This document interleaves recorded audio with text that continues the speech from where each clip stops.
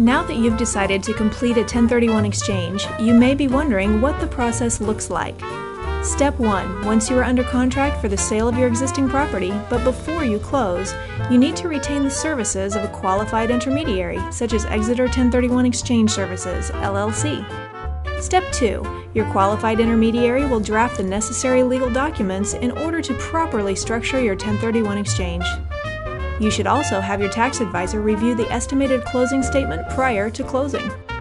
Step 3. Your net proceeds will be sent to your qualified intermediary for safekeeping at the close of the sale transaction. Step 4. You now have exactly 45 calendar days to identify your potential replacement properties to your qualified intermediary. Step 5. You now have exactly 180 calendar days to complete your 1031 exchange. Once you are under contract for the purchase of your replacement property, but before you close, notify your qualified intermediary so they can draft the necessary legal documents. You should also have your tax advisor review the estimated closing statement prior to closing. Step 6. Your qualified intermediary will send your net proceeds to your closing agent in order to close on your replacement property. Congratulations! You have completed a successful 1031 exchange.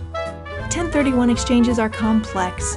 Contact Exeter 1031 Exchange Services, LLC as your experienced qualified intermediary at 619-239-3091.